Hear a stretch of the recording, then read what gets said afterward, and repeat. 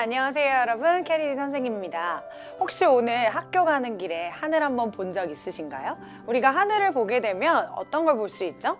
물론 태양을 볼 수도 있고요. 또 우리가 흔히 볼 수 있는 것들 중에 하나가 바로 구름이죠. 오늘은 그 구름에 대해서 한번 읽어보도록 할 거예요. 구름이 어떻게 형성이 되는지, 그리고 또 어떤 종류의 구름들이 있는지 우리 같이 알아보도록 하겠습니다. Let's get started! 자, 우리 첫 페이지부터 한번 같이 보도록 하겠습니다. White ship on a blue hill. 자, 흰 양아 on a blue hill. 파란색 언덕에 있는 흰 양아. When the wind stops, 바람이 멈추면 you all stand still. 너는 all stand, 모두 서 있구나. still이라는 단어가 나왔는데요, 여러분. 여러분들이 알고 있는 still이라는 단어는 여전히라는 뜻으로 알고 계시죠? 하지만 still이 형용사로 쓰였을 때는 가만히 있는, 움직이지 않는 이라는 뜻을 가지고 있습니다.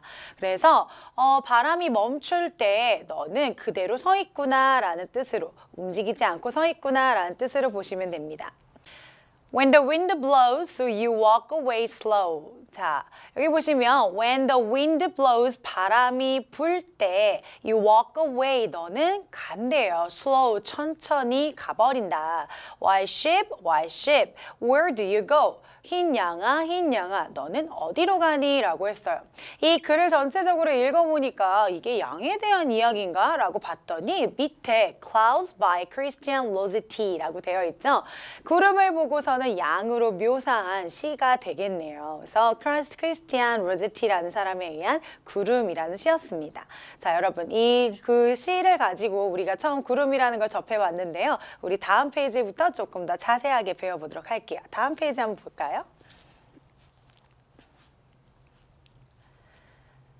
Have you ever wondered what clouds are made of? 라고 했어요.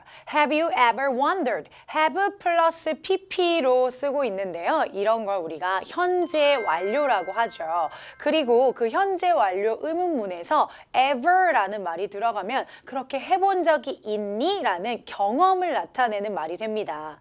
그래서 너는 wondered, 궁금해 본 적이 있니? What clouds are made of? clouds, 구름이 무엇으로 만들어졌는지 궁금해 본 적이 있니? or 아니면 maybe 아마도 you've wondered, 여기서 you've도 you have의 줄임말이 되겠죠. 너는 궁금해 왔을지도 모른다. Why there are clouds up in the sky in the first place? 라고 했어요. 자, 여러분, 여기 why가 있는 문장을 좀 잘 보시면요. why는 왜라는 의문사죠. 지금 의문사에서요. 의문사가 나오는 의문문이 나오고 있는데 실제로 이 문장 자체는 전체적으로 의문문은 아니에요. 지금 wondered라는 궁금해하다라는 단어 뒤에 목적어 자리에 지금 의문문이 들어가 있는 문장이 되겠죠. 이런 걸 바로 우리가 간접 의문문이라고 합니다. 실제 의문문은 아니지만 그 의문문을 평서문 안에 삽입한 문구를 이야기하죠. 그래서 그때는 뭐가 가장 중요하냐면 간접 의문문의 어순이 중요합니다. 일반 의문문에서는 의문사, 동사, 주어, 어순을 띠는데요. 일반적인 간접 의문문에서는 의문사, 주어, 동사, 평서문과 어순이 같이 간다라는 사실을 꼭 기억해 두시길 바랄게요. 그럼 해석으로 다시 보시면 Maybe you've wondered, 너는 궁금해했을지도 모릅니다. 왜? There is, there are. 자, 많이 배웠던 표현들인데요. There is, there are는 뭐뭐가 있다라는 표현이죠. 그래서 왜 있는지, clouds, 구름이 왜 있는지 궁금해했을 거다. Up in the sky, 하늘 위에. In the first place, in the first place는 우선, 먼저라는 뜻인데요. 너는 먼저 왜 하늘에 구름이 있는지를 궁금해했을지도 모른다. How are clouds made? 자, 어떻게 clouds, 구름들이 made, 만들어졌을까요? Are clouds useful? 구름들은 useful, 유용한가요?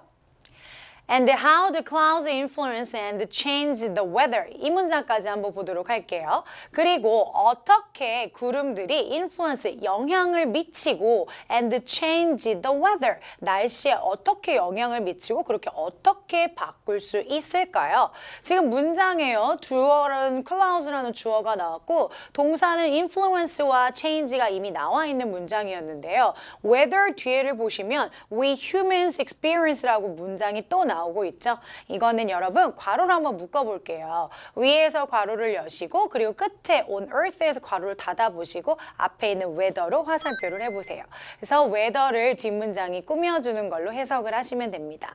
자, 어떤 날씨이냐면 we humans, 우리 인간들이 experience, 경험하는 날씨인 거죠. Here on earth, 여기 지구에서 인간들이 경험하는 날씨에 어떻게 영향을 미치고 어떻게 바꿀 수 있을까요? In this lesson, 이번 수업에서는 you will be able to find out what clouds are made of. 자, you will be able to be able to 라고 하는 것은 can과 같은 뜻이 되겠죠, 여러분. 하지만 바로 앞에 will이라는 조동사가 있었기 때문에 will과 can은 함께 쓸 수가 없습니다. 조동사를 두 개 나란히 쓰는 거는 안 되는 거거든요. 그래서 can을 바꿔 쓸 수 있는 be able to를 will 다음에 써서 할 수 있을 것이다 라는 해석이 되었습니다.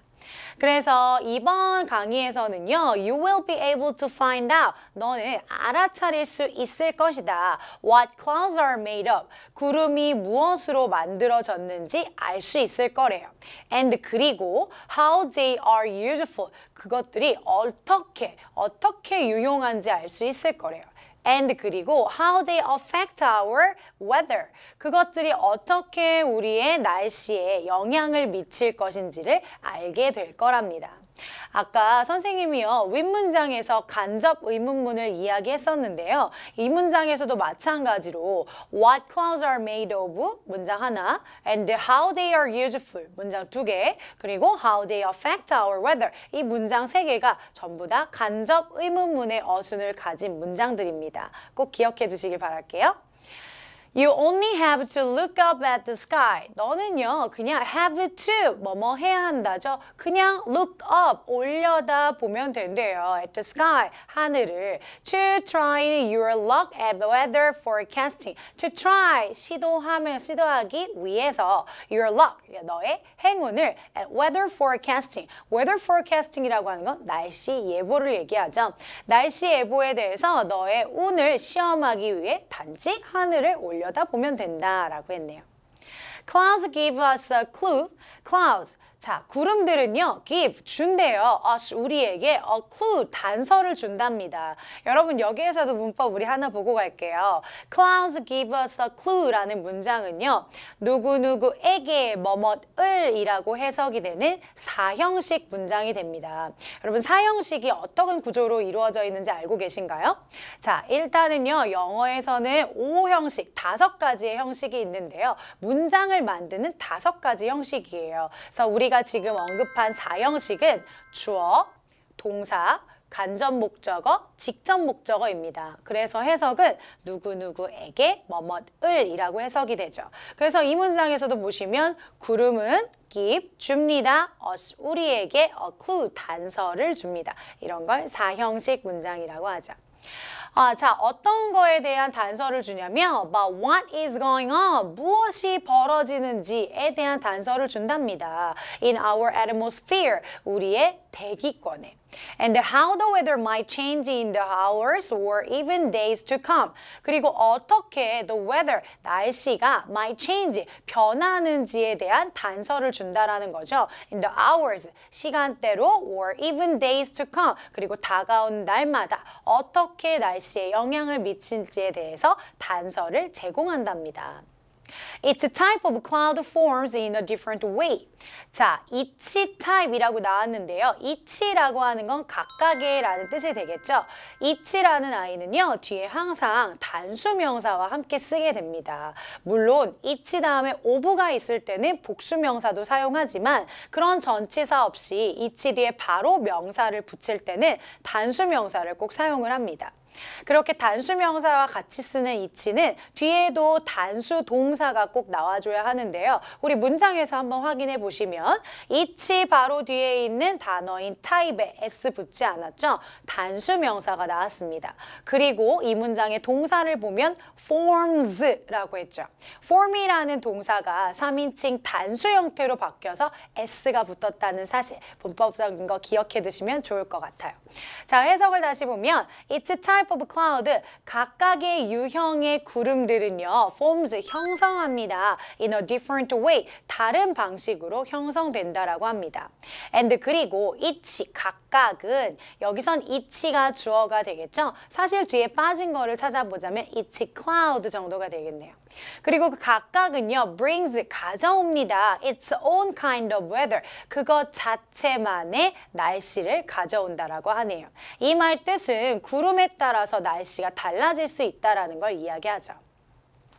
다음 단락 보시면 clouds are made of water. 자, 드디어 구름이 어떤 걸로 만들어졌는지에 대한 이야기가 나오고 있어요. 구름은요, be made of, 뭐뭐로 만들어지다 라는 뜻이죠. 물로 만들어져 있습니다. As you probably know, 자, as에다가 동그라미 한번 쳐보실까요? 독해를 하시면서 as라는 접속사 또는 전치사를 많이 마주치실 수 있는데요. 물론 중요한 것은 as라는 것이 전치사인지 접속사인지를 여러분들이 파악하시는 것이 중요합니다. as가 만약에 전치사의 역할로 쓰였다면 뒤에는 명사나 명사구가 나오게 되고요. 만약 as가 접속사로 쓰였다면 주어 동사 문장으로 진행이 되겠죠. 그럼 이 문장에서 보시다시피 you라는 주어가 나왔고 know라는 동사가 있었기 때문에 as는 접속사로 쓰인 게 되겠죠. 접속사로 쓰이는 as는 뜻이 굉장히 많지만 이 문장에서는 as you know 많이 들어보셨죠? 네가 알다시피 또는 네가 아는 것처럼 뭐뭐처럼 뭐뭐 하다시피 라고 해석하시면 됩니다. 네가 알지도 모르는 것처럼 we can find water in three forms. 우리는요, 발견할 수 있어요. 물을 in three forms, 세 가지 형태에서 발견할 수 있답니다. 그 세 가지 형태가 뭐냐면 liquid, solid, or gas라고 했어요. liquid는 액체, 그리고 solid는 고체, 그리고 마지막인 gas는 기체가 되겠죠. Water as a gas is called water vapor라고 했네요. 자, 물은요, as a gas, 다시 as 동그라미 한번 쳐볼게요. 선생님이 바로 앞 문장에서 as의 쓰임을 구분하는 게 중요하다라고 했는데요. 지금 이 문장에서는요, as a gas, 명사만 나와 있는 전치사의 역할로 쓰인 as입니다. 전치사로 쓰인 as는요, 뭐뭐로써 라는 뜻으로 잘 해석이 되는데요. 자, 그럼 이 문장을 해석해보면 기체로서의 물은 이렇게 가겠죠. 기체로서의 물은 is cold, 부르는 게 아니라 불린다. 비동사 플러스 pp의 수동 표현이 되고 있죠. 불립니다. 뭐라고 불리냐면 water vapor라고 부른대요. 이게 물 수증기를 얘기하죠. 수증기라고 불립니다. Clouds form when water vapor turns back into liquid water droplets 라고 나왔네요. 자, clouds, 구름은요, form 형성됩니다. when 뭐뭐 했을 때를 이야기하죠. 어떨 때 형성이 되냐면 water vapor, 수증기가 turns back, 돌아갈 때 into liquid water droplets, liquid, 액체 상태의 droplet이라고 하는 거는 작은 물방울을 이야기하는데요. 액체 상태의 작은 물방울로 돌아갈 때 구름이라는 게 형성이 된다고 합니다. That is called condensation. 그것은 is called 불립니다. 뭐라고 불리냐면 condensation. 이게 바로 응결이에요. 응결이라고 불립니다. 다음 페이지 볼게요. 자, it happens in one of two ways. 그것은요, 발생합니다. happen이 일어나다, 발생하다라는 동사이죠, 여러분. 자, 여기서 포인트를 하나 얘기해 드릴게요. happen이 일어나다, 발생하다인데 앞에 문장의 주어가 예를 들어서 전쟁이라고 해볼게요. 전쟁은 스스로 일어나는 게 아니라 누군가에 의해서 일어나지는 게 되겠죠. 하지만 happen이라는 동사는 절대로 수동태 형태로 쓸 수가 없습니다. 왜냐하면 happen은 1형식 동사이기 때문인데요. 그래서 절대로 it is happened 이런 식으로 나오면 안 된다라는 문법 사실 기억하고 계세요. 자, it happens 그것은 일어납니다. In one of two ways. one of 다음에는 항상 복수명사를 써야 합니다. 두 가지 방법 중에 하나의 형태로 일어난다고 하네요. 그게 뭐냐면 when the air cools enough. when 뭐뭐 했을 때 공기가 cools enough 충분히 차가울 때 or 또는 when enough water vapor is added to the air. enough water vapor라고 했는데 충분한 수증기가 is added 더해졌을 때 만들어진다라는 거죠. to the air 공기 중에 충분한 수증기가 더해져도 구름이 형성이 된다라고 합니다. You've seen the first process happen on a summer day. 자, you've seen, you have seen 줄여서 나타낸 거죠. 너는 보았을 겁니다. The first process, 첫 번째 과정을 보았을 거래요. 과정이 어떻게 하는 거 맞냐? happen, 일어나는 걸 봤대죠. 자, 여러분 근데 여기서 조금 이상한 게 있지 않나요? 분명히 문장의 동사는 you've seen, have seen이라고 동사가 나왔는데 happen이라는 동사가 접속사 도 없이 한 번 더 쓰이게 됐어요. 왜 그러냐면 앞에 있는 seen이라는 동사, 그러니까 see라는 동사는요. 지각동사 중에 하나인데요. 지각동사라고 하는 건 우리 몸에서 느낄 수 있는 감각을 나타낼 수 있는 동사예요. 그 지각동사는 대표적인 5형식 동사입니다. 이 지각동사가 쓰일 때 뒤에 목적어 그리고 목적격 보어가 나오게 되는데 그 목적격 보어 자리에 동사의 원형이나 또는 ing, 현재 분사의 형태를 띠게 됩니다. 그래서 seen이라는 동사 때문에 happen이라는 동사 원형이 나올 수 있었던 거죠. 실질적 동사는 have seen이기 때문에 happen을 문장 끝에 일어났다 이렇게 해석하시면 안 됩니다. 자, 그래서 해석을 다시 보시면 You've seen, 너는 보았을 겁니다. The first process, 첫 번째 과정이 happen, 발생하는 걸 봤을 거다. Summer day, 여름날에. As drops of water gather on the outside of a glass of iced tea라고 했어요. as 다시 한번 동그라미 쳐볼까요? 여기서도 as가 뒤에 drops of water 주어 나왔고 gather라는 동사 나왔으니까 접속사 형태를 띠게 되겠죠. 여기서 as는 뭐뭐 할 때라는 해석으로 하시면 됩니다. 자, 그래서 이런 것들이 벌어지는 걸 여름날에 봤을 거라는데 그게 언제냐면 drops of water, 자, 그 물방울이 gathered, 모였을 때 봤을 거래요. On the outside, 바깥쪽에 of a glass of iced tea, 차가운 아이스티 그 유리잔에 바깥 표면에 물방울이 모였을 때 여러분들이 이런 현상을 볼 수 있었을 거라는 거죠. That's because 그것은 뭐뭐 때문이다 라는 뜻이에요. 그건 뭐 때문이냐면 The cold glass cools the air near it. 그 cold glass, 차가운 유리잔이 cools, 식힌대요. The air, 공기를 near it. 그것 근처에 있는 공기를 식히기 때문이래죠. 여기서 near it에서 it이 가리키는 건 당연히 cold glass를 얘기합니다. 그래서 차가운 유리병 근처에 있는 공기를 차갑게 했기 때문에 발생을 하는 거래죠. causing이라고 했는데 causing 바로 앞에 콤마가 찍혀 있죠, 여러분. 이때 콤마 찍고 ing가 나오는 이 부분은 분사 구문입니다. 뭐뭐 하면서라고 해석하시면 되는데요. causing, 유발하면서 the water vapor in the air, 공기 중에 있는 수증기가 to condense into a liquid state. condense, 아까 전에 앞쪽에서 condensation이라는 응결이라는 단어가 나왔었는데요. 그 단어의 동사 형태입니다. 응결시키다. 자, 그래서 공기 중에 있는 그런 수증기를 응결시킨대요. into a liquid state, 액체 상태로 응결시키도록 유발하면서 라고 해석을 하시면 되겠죠. Unlike the water drops on the side of your glass, unlike 뭐뭐와 달리, 뭐뭐와 다르게 라는 뜻이죠. 뭐와 다르게냐면 the water drops, 물방울과는 다르게 on the side of your glass, 너의 유리잔 면에 있는, 그 표면에 있는 물방울과는 다르게 the droplets of water in a cloud. 자, droplets 아까도 나왔던 단어이죠. 작은 물방울들. 그런 in a cloud, 구름 속에 있는 작은 물방울들은 are so small small that it takes about 1 million of them to form a single raindrop 이라고 했어요. 자, 여러분 여기 so 동그라미 쳐보시고 뒤에 있는 that의 밑줄 한번 쳐볼게요. so that 구문이 되겠죠? 너무 뭐뭐해서 뭐뭐하다라는 표현이에요. 자, 그러면 구름 속에 있는 그런 물방울들은 are so small, 너무 작아서 that it takes about, 그것은 차지한대요. About 1 million of them, 1 million, million은 100만을 얘기하죠. 그것들 100만 개를 차지해야 된다라는 거죠. 뭐 하는데? To form a single raindrop.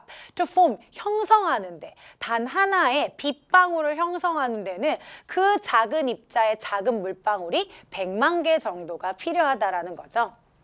Most clouds form this way as air rises and cools high up in the sky. 자, 대부분의 구름들은요, form 형성됩니다. This way, 이런 방식으로. as 다시 한번 동그라미 쳐보시고요. 여러분 눈치채셨나요? 여기서 as가 뭘로 쓰였죠?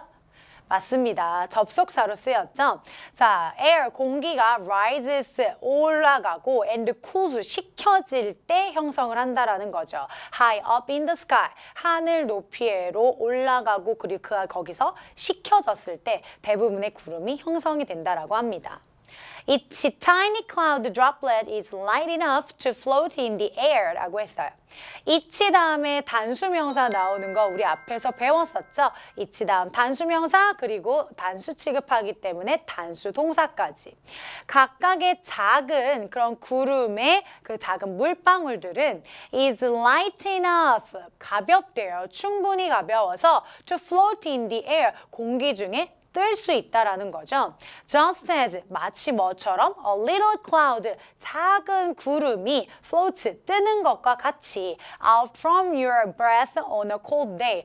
out from your breath, breath라고 하는 건 숨을 이야기하죠. on a cold day, 그 추운 날에 너의 입김에서부터 나오는 그 작은 구름이 떠 있는 것처럼 그 입자들은 너무 작아서 공기 중에 뜰 수 있대요.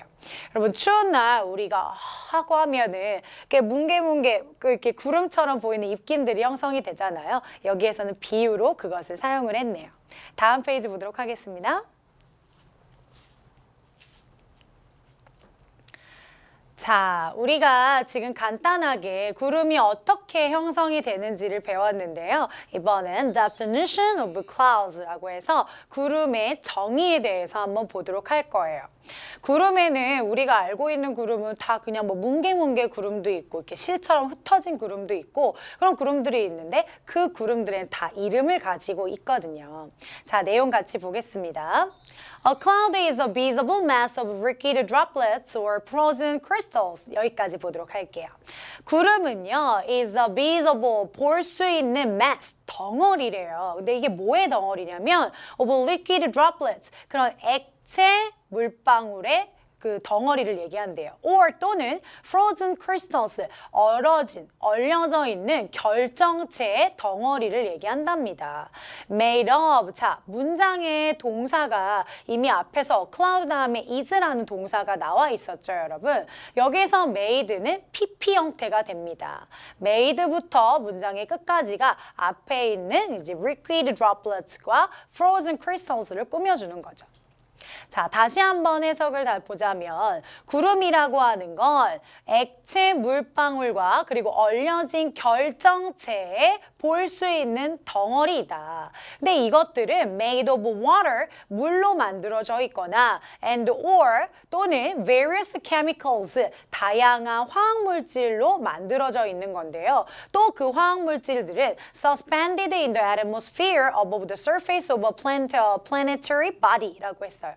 문장의 동사는 is라고 아까 말씀드렸었죠. 아까 나왔던 made도 PP 그리고 여기 나온 suspended도 PP 형태가 됩니다. 그래서 suspended라고 하는 건 떠있는 이란 뜻인데요. 그래서 떠있는 그런 물이나 아니면 다양한 화학물질로 인해서 만들어진 그 결정체나 그 물방울들의 덩어리래요. 자, 근데 어디에 떠 있냐면 the atmosphere, 대기 중에 떠 있는 거죠. above the surface, 표면의 above, 위쪽에. above planetary body, planetary는 planet 생각하시면 돼요. 행성. 근데 거기서 나온 형용사 형태죠.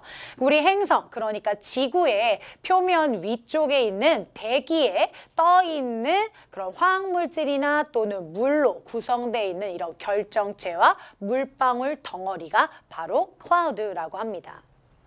They are also known as aerosols. 자, 그것들은요, are also 또한 known as, be known as라고 하면 뭐뭐로서 알려져 있다라는 뜻이에요. 그래서 이것들은 aerosol이라고도 알려져 있대요. Clouds in Earth atmosphere are studied. 자, 구름들은요, in Earth atmosphere, 지구의 대기에 있는 구름들은 are studied, 연구됩니다. In the cloud physics. 그럼 cloud, 구름 physics라고 하는 거는 원래 물리학을 얘기하는데요. 구름 물리학에서 연구가 된대요. 네, branch까지 나왔으니까 구름 물리학부, 그러니까 구름을 연구하는 그 부서인 거죠. of meteorology, 그 기상학의 구름 물리 학부에서 연구가 되고 있답니다. Two processes possibly acting together. 자, 문장이 좀 긴데요, 여러분. 천천히 한번 보도록 할게요. Two processes, 두 가지 과정이 하고 콤마 찍고 지금 문장이 삽입되어 있죠. 이 부분도 분사 구문입니다. 자, possibly acting together, 함께 작용할 수도 있는데요. 이 두 가지 과정은 can lead, 이끌 수 있대요. To air becoming saturated, 어떻게 되냐면 공기가 becoming, 되게끔 한대요. Saturated는 포화 상태인 이란 단어예요. 그래서 공기가 포화 상태가 되도록 만들 수 있대요. Cooling the air or adding water vapor to the air. Cooling the air, 공기를 식혀서 또는 adding water vapor, 그 수증기를 더한대죠. To the air, 대기권에, 그런 대기, 공기에 더하는 그런 두 가지 과정을 이야기하죠. In general, 일반적으로 precipitation, 그 precipitation이라고 하는 건 강수, 강우량을 얘기하는데요. 강수는 will fall, 떨어지게 됩니다. To the surface, 표면으로 떨어지게 된대요. 그리고 지금 뒤에 부연 설명이 또 나와 있죠. Which evaporates, 그것은 증발한답니다. Before reaching the surface, 표면에 도달하기 전에 증발해 버린다고 나와 있네요. 다음 페이지 볼게요, 여러분. Clouds can show convective development. 자, 구름은요, can show, 보여줄 수 있대요. convective라고 하는 건 대류적인, 그러니까 흐름이 있는 이런 뜻인데요. 대류적인 발달을 보여준답니다. Like 뭐처럼? The cumulus. cumulus라고 하는 건 적운이라고 하는 구름의 일종인데요. 그 적운이라고 하는 건 수직으로 발달한 구름을 이야기해요, 여러분. 그래서 cumulus나 or 또는 appear, 나타나기도 한대요. In layered sheets such as stratus라고 했는데, 자, layerd라고 하는 건 층층이 되어 있는 이란 뜻이에요. 그래서 다 등장하기도 합니다. 층층이 되어 있는, such as 예를 들어서 the stratus라고 하는 게 그 하층 구름들을 얘기하는데 이게 바로 층운입니다. 그래서 그 충운과 같이 이렇게 층층으로 나타나기도 하고 적운과 같이 그렇게 수직으로 발달하기도 한다라는 거죠. or 또는 take the form, 형태를 취하기도 한대요. 뭐 thin fibrous whips라고 하고 있는데, 그러니까 이 thin, 얇은 fibrous, 섬유질의 조각들처럼 이루어지기도 한답니다. As in the case of cirrus clouds, 어떤 경우냐면 그게 cirrus clouds, 그게 권운이에요, 여러분. 권운이라고 하는 것도 지금까지 나오는 뭐 적운, 충운, 권운 이런 것들이 다 구름의 일종입니다. 그래서 권운에서 발견될 수 있는 그런 얇은 섬유 조직의 조각으로 나타나기도 한답니다. Prefixes are used in connection with the clouds라고 했어요. Prefix라고 하는 건 접두사인데요. 문장에, 그러니까 단어의 앞에 붙이는 게 접두사죠. 접두사들이 are used, 사용됩니다. In connection with, 연결짓기 위해서. Clouds, 구름들을 연결짓기 위해 접두사가 사용되기도 한다네요. 자, 그래서 밑에 있는 거는 여러분 이 접두사들의 종류가 나와 있는데 strato for low cumuliform category clouds that show some strative form characteristics. 자, 단어가 좀 어려운 것들이 많이 나오는데요, 여러분. strato라고 하는 거는, strato는 이제 층운이에요. 이 strato라는 그 접두사 자체가 for 뭘 위한 거냐면 low cumuliform category. 적은 모양. 아까 전에 cumulus라는 단어가 나왔었는데 cumuliform category clouds가 적은 모양의 구름을 이야기하죠. 적은 모양의 구름을 위한 단어가 strato래요. that 동그라미 한번 쳐보시고요. 지금 that 앞에는 명사가 나와 있고 뒷문장에는 동사부터 나오는 주격, 관계, 대명사가 되겠죠. 자, 구름인데 어떤 구름이냐면 show, 보여준대요. Some stratiform, strati라고 하는 건 stratus라고 아까 나온 층운의 복수형이에요. 그래서 그 층운들을 보여주는 구름이래죠. form characteristic. 그런 형태의 characteristic은 특징이에요. 층운 형태의 특징을 보여주는 형태의 구름을 나타낼 때는 strato라는 접두사를 붙인대요. 그리고 그 밑에는요, nimble for thick stratiform clouds that can produce moderate to heavy precipitation 이라고 나왔네요. nimble라고 하는 건 비구름을 이야기하는데요. for thick strati, 그런 굵은 층운들이 두꺼운 층운을 형성된 그런 clouds, 구름을 위해서는 우리가 nimble라는 단어를 쓴답니다. 다시 한번 that이라고 하는 게 주격 관계대명사가 나왔죠. 자, 그것은 can produce, 형성할 수 있는 구름이래요. 어떤 걸 형성하냐면 moderate, 그런 온전하거나 아니면 too heavy, 많은 양의 precipitation, 강수량을 가지고 올 수 있는 그런 구름의 형태인 거죠. 그게 바로 nimble, 비구름입니다. 그 다음 세 번째 있는 건 alto라는 단어인데 접두사인데요. alto는 for middle clouds, 그 중간 형태의 구름이고, 그리고 zero라고 하는 건 for high clouds, 높은 구름을 이야기한답니다. Whether or not a cloud is low, mid, or high level. 자, 문장의 주어를 잘 찾으셔야 되는데요, 여러분. 이 문장의 주어는요, whether부터 문장 끝에 high level까지가 문장의 주어가 됩니다. whether라는 접속사는요, 대표적인 명사절 접속사인데요. 뜻은 뭐뭐인지 아닌지라고 해석이 되면서 주어나 목적어나 보어 자리에 쓰일 수 있는 접속사가 됩니다. 자, 그래서 whether or not, 뭐뭐인지 아닌지, 뭐뭐이든 아니든, 구름이 low, 낮든 중간이든 아니면 높이 있든지 안에 그것들은 depends on, 달려있대요. How far, 얼마나 멀리 above the ground, 땅에서 얼마나 위로 멀리 its base forms, 그것의 기초가 형성이 돼 있는지에 달려있다라는 거죠. 다음 문장 볼게요. 자, 이번에는 formation of clouds, 구름의 형성, 형태입니다. Clouds are composed of millions of droplets of ice crystals. 자, 구름들은요, are composed of, be composed of가 뭐뭐로 구성되다라는 단어예요. 자, 구름들은요, 구성되어 있습니다. Millions of droplets. Millions of는 수백만의 이라는 뜻이죠.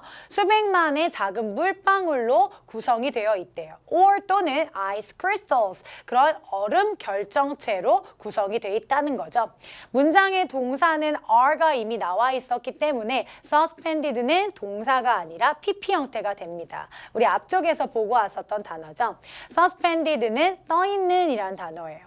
그래서 떠있는 그런 결정체나 물방울인데요. 어디에 떠있냐면 in the air, 공기 중에. When temperatures are very low, 언제 떠있냐면 그 온도가 are very low, 매우 낮을 때 공기 중에 떠있는 그런 얼음 결정체나 수백만 개의 수증기로 구성이 되어 있다라는 거죠. Clouds can form when water vapor reverts to its semi-liquid form. 자, 구름은요, can form, 형성될 수 있습니다. when, 언제 형성이 되냐면 water vapor, 그 수증기가 revert 할 때, revert라고 하는 건 되돌아가다라는 단어예요. 수증기가 되돌아갈 때 형성이 된답니다. 근데 어디로 되돌아가냐면 to its semi-liquid form. semi라고 하는 건 완전한 액체 형태가 아니라 반액체 형태를 얘기해요. 그래서 그 반액체 형태로 그 수증기가 돌아갈 때 구름이 형성이 된대요. As it condenses onto tiny particles. as는 여기서 또한 접속사로 쓰인 거죠. 뭐뭐 하면서라는 뜻인데 그것이 condenses, 응결되면서 onto tiny, 작은 particles, 입자로 응결이 되면서 그런 반액체 형태일 때 구름이 형성이 된다고 합니다. More than 70% of the Earth's surface, more than은 뭐뭐 이상이죠. 지구 표면의 70% 이상은 is covered with, be covered with는 뭐뭐로 덮여 있다라는 뜻이죠. 지구의 70% 이상이 water, 물로 덮여 있답니다. And when the sun shines on its surface, 그리고 when, 뭐뭐 했을 때, 자, the sun, 태양이 shines, 빛날 때, on its surface, 그것의 표면에서 빛날 때, they form vapors, 그것들은요, form, 형성합니다. vapor, 수증기를 형성하죠. causing, 뭐뭐 하면서라는 동시동작의 분사구문이네요. causing, 만들어내면서, 야기시키면서, 그것이 to rise up, 상승하게 된대죠. into the atmosphere, 대기로 상승하게 만들면서 수증기를 만들어낸다라는 거죠.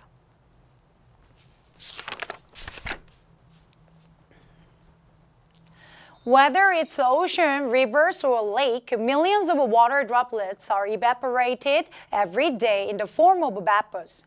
자, whether 또 나왔네요, 여러분. 뭐뭐인지 아닌지라는 뜻이네요. 그것이 대양이던, rivers, 강이던, or lakes, 호수이건 간에 millions of water droplets, 수백만 개의 작은 물방울들은요, are evaporated, 증발됩니다. Every day, 매일매일 증발이 된대요. In the form of vapor, 수증기의 형태로 매일매일 그런 수백만 개의 물방울들이 증발한다라는 거죠. As the vapors rise up into the atmosphere, 여기서 as는 뭐뭐 할 때라고 쓰인 접속사가 되겠죠. 수증기가 rise up, 상승하면서 into the atmosphere, 대기 안으로 상승하게 되면서 it comes in contact with cooler air. 그것은요, comes in contact with, 만나게 된다라는 거예요. 접촉하게 됩니다. with cooler air, 더 차가운 공기와 만나게 돼요. And 그리고 as such becomes cooler, 그것들이 더 차가워지게 된다라는 거죠.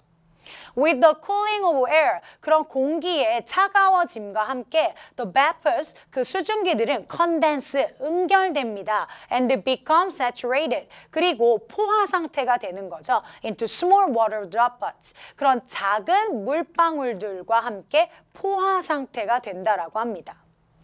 When millions of such water droplets collect, 자, 뭐뭐 했을 때죠, 여기서도 when이. 자, 수백만 개의 그러한 물의 그런 작은 물방울들이 collect, 모였을 때 they form clouds, 그것들은 비로소 그 구름을 형성하게 되는 거죠. Formation of clouds means that, 자, formation, 형성은, 구름의 형성은요, means 의미합니다. 뭘 의미하냐면, that, 자, 여러분 여기 that 한번 동그라미 쳐보실게요. that이라고 하는 거 바로 앞에 명사가 있나 한번 확인해 보시겠어요? 명사가 지금 나와 있지 않죠? means라고 하는 거는 의미한다라는 동사로 쓰였기 때문에 지금 대답에는 명사가 없는 형태예요. 그리고 that 뒤에 문장을 보시면 there's water in the atmosphere 라고 해서 일형식의 완벽한 문장이 나오고 있죠. 이런 식으로 that 앞에 명사가 나오지 않고 뒷문장이 완전한 형태를 취하는 이런 that을 우리가 명사절 접속사 that이라고 합니다. 명사절 접속사 that은 주어 자리, 목적어 자리, 보어 자리에 문장, 완벽한 문장이 나올 때 연결해 줄 수 있는 접속사의 이름입니다. 자, 계속 보시면 그 구름의 형성은 의미합니다. 뭘 의미하냐면 there is의 줄임말이죠. There's water, 물이, 수분이 있다라는 걸 의미한대요. In the atmosphere, 대기 중에 수분이 있다라는 걸 의미합니다. Moreover, 게다가 if 만약에 there is a heavy presence of clouds, there is 있다면 그러니까 많은 presence, 존재가 있다면 그러니까 구름이 많이 있다면 there is a chance, 기회가 있대요. 확률이 있다라는 거죠. 어떤 확률이냐면 that it would rain in near future, 가까운 미래에 비가 올 확률이 있다라는 걸 이야기한대요. 우리가 지금까지 봤듯이 구름이라고 하는 건 반액체 상태의 수준 수증기들이 모여 있는 상태잖아요, 여러분. 그러니까 대기 중에 구름이 많이 있다라는 건 그것은 수증기가 많은 상태니 곧 비가 온다라는 걸 의미한다라는 거죠. Sometimes 때때로 clouds tend to separate. 자, 구름들은요 tend to 뭐뭐하는 경향이 있다라는 단어예요. 그래서 그 구름들은 separate 분리되는 경향이 있고요. And curl into formations. formation은 형태, 형성인데요. curl 원래 curl이라고 하는 건 말다, 이렇게 말리다라는 뜻인데 형태를 취하면서 모이다라고 해석을 하시면 좋을 것 같아요. 자, 구름들은요 분리되기도 하고 서로 모이기도 한답니다. That are amazing to gaze upon 이라고 했어요. 대제 다시 한번 동그라미 쳐보시고요. 아까 앞에서 나왔던 that이랑은 어떻게 다른지를 한번 보도록 할게요. 지금 that 앞에는 formations라는 명사가 나와 있고 그리고 that 바로 뒷문장을 보면 비동사부터 시작해서 주어가 빠져 있는 문장이죠.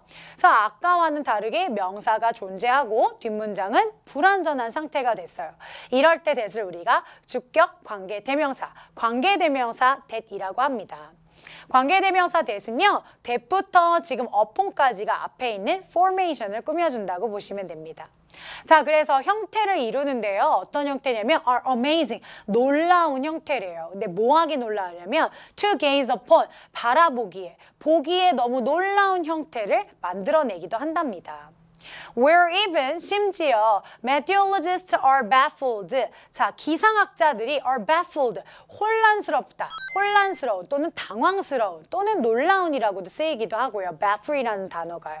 그래서 기상학자들이 굉장히 놀라기도 한답니다. As to how these form their shapes. 이것들이 어떻게 형성하는지에 대해서 놀랍기도 하대요. 그들의 형태를 형성하는 걸 보고 기상학자들로 놀랄 정도라는 거죠.